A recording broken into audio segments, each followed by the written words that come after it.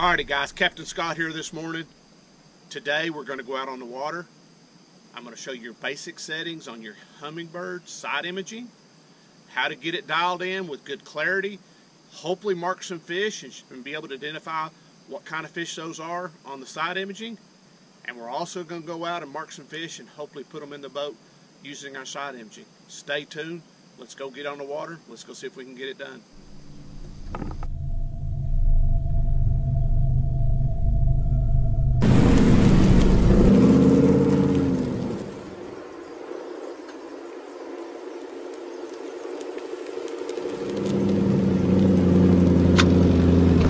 We're going to show you some of the basic settings on your side imaging, but look at this right here. You can see this here spotting a fish right here, and you can see its shadow right here, and you can definitely tell what kind of fish that is. That is a spoonbill. So we already got our side imaging set up. We know it's zeroed in. Great footage here. Spoonbill detail on this thing is awesome.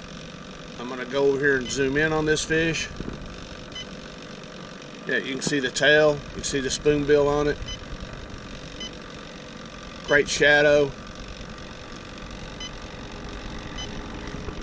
See the shadow on the spoonbill.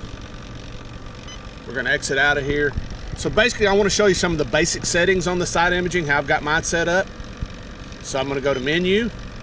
As you can see on my sensitivity, I have it on 13. Contrast on 10. The side imaging range, I keep mine about 90, 95. It's set on 90 right now. You want it on 90. The closer you got it in, the more detail you can have. You can see the good detail on that spoonbill. Side imaging, do one or the other. I do both. Chart speed 5, and the colors I have on, the SI colors I have on palette number 1. There's several palettes to choose from.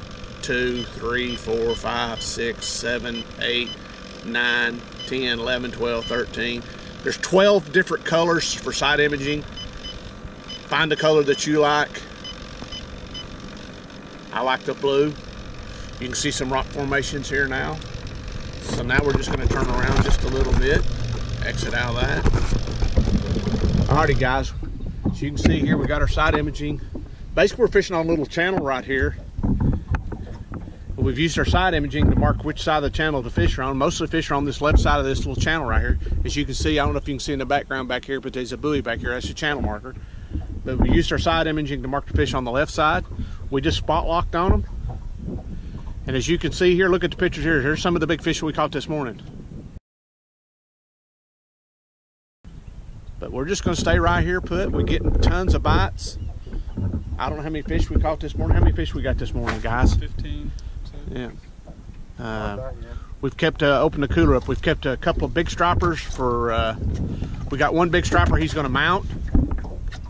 Got one big mount striper he's going to mount. Then we got some little eater cats. We don't keep any catfish under 10 pounds, but he's kept a few eater cats. I'm just glad I ain't got to go home and clean them for him.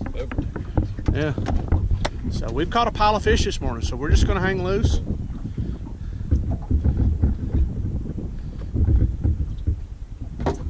See what happens.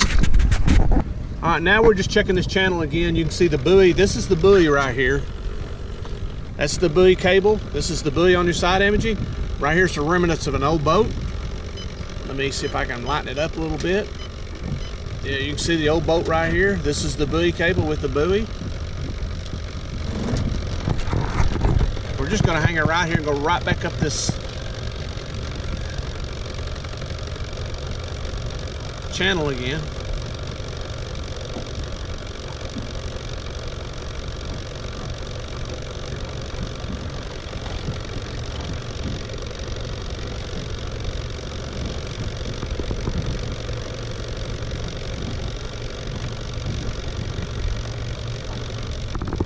Yeah, it vibrates at that one speed.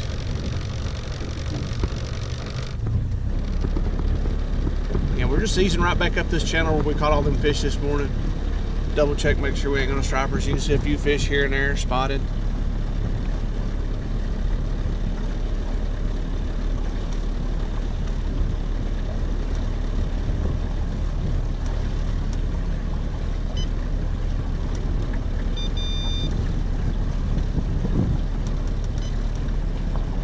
Few fish in here. Them stripers are really stacked in here this morning.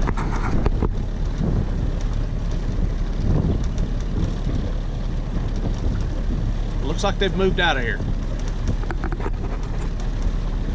So we're gonna go check a couple other spots, see if we can locate some big fish using our side imaging, our 2D sonar, and put a bait down to them. All right, we've moved down here to some deeper water. We're marking a few fish. If I go down to my down imaging, you can see I see a little bit of structure, see a little fish. Side image, this is the channel. This is the deep water here.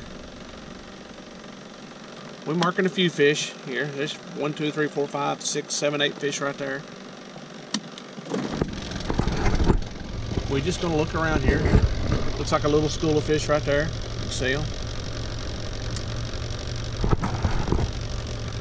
Little school of fish.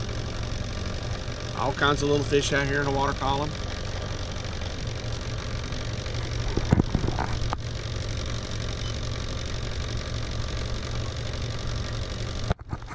Fish there on the bottom. He's got him. Cat right there.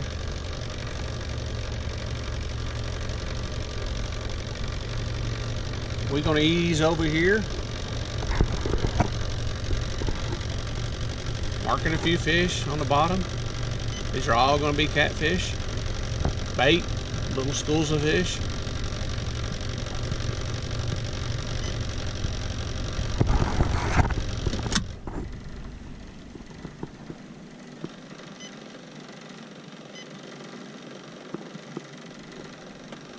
We're going to get the trolling motor out, our Minn Kota trolling motor. We're going to spot lock and see if we can't catch a fish. Got one bowing over here. He's putting little. Is he swimming upriver too? What's your line, brother? Yeah, it's like they want to pick that bait up in that shallow water where we're casting. They want to swim back upriver in this deeper water.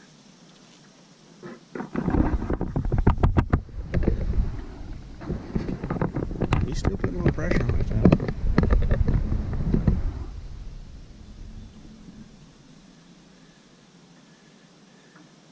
I don't like it when they do that, man. Sometimes it's hard to get that real good hook up because they're not putting that much pressure.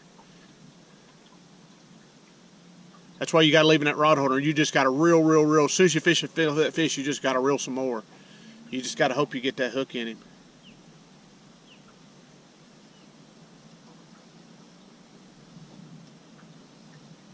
He's still putting. Where he left us.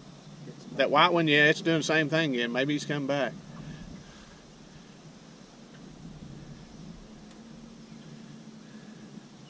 There's some pressure. Try him there, buddy. You either got him or you ain't. Slide your rod up just a little bit. There you go. Now. He's there. Yeah, he's there. Anything to him? About the same. He's a little heavier than last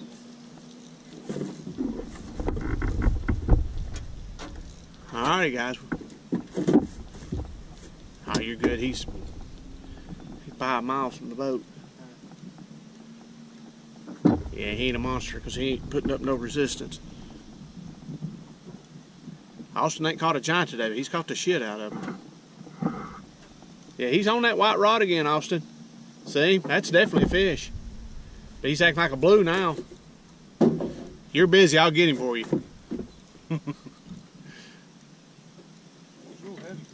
Hey, you're getting bigger. Hang on to him. Oh yeah, nice fish. Yeah. Here he comes. Flathead, guys, flathead. Here's our flathead. We got the trifecta. Boom. There we go. We wanted a flatty, we got a flatty. He's back. He's got a little pressure on it, Austin, but he's definitely a flatty. See, he's picked that bait up now. See how that rod tip's coming up a little bit? So he's picked that bait up and that sinker up. But he's never has put any pressure on that. There is a little bit of pressure. Yeah, but he's got to bury it though. We need that fish to bury that.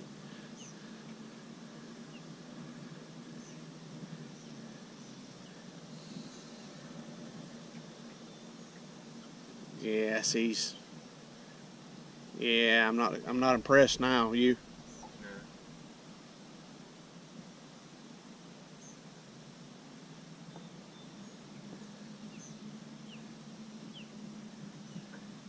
Yeah, when that rod bounces like that, he knows he's hooked. All right, go ahead and reel down on him. You're either gonna get him or you ain't. Reel till you feel fish. Anything to him? You feel him. Good one? Yep. Tell me what you need, boss. All right. Yeah, just flip him out of the net.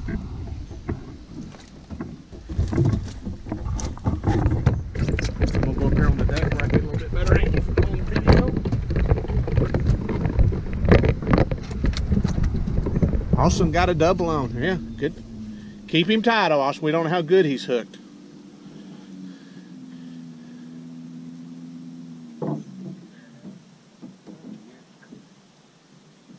Here he comes up. What's your line counter say? Yeah, here he comes. Here you go. Big old, what'd I tell you? What'd I tell you? Another flatty. Awesome with a double flatty. There you go, guys. We pulled down in this deep water, used our side imaging, marked a few fish, and right here on the floor you got it. Double.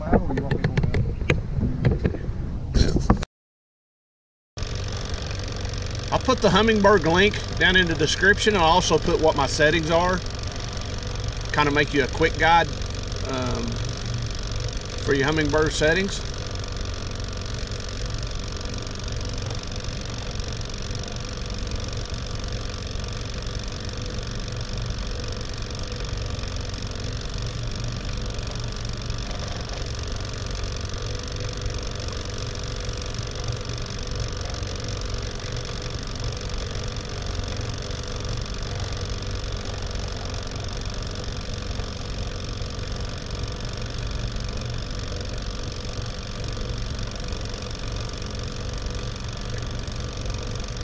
So alrighty guys, I hope that helped you out. If, like I say, like, comment, subscribe to my channel.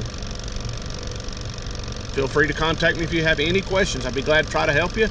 If I can help you, then I will get a Humminbird professional to either answer our question or get in touch with you and get your problem solved. We're here to help you guys. Tight lines.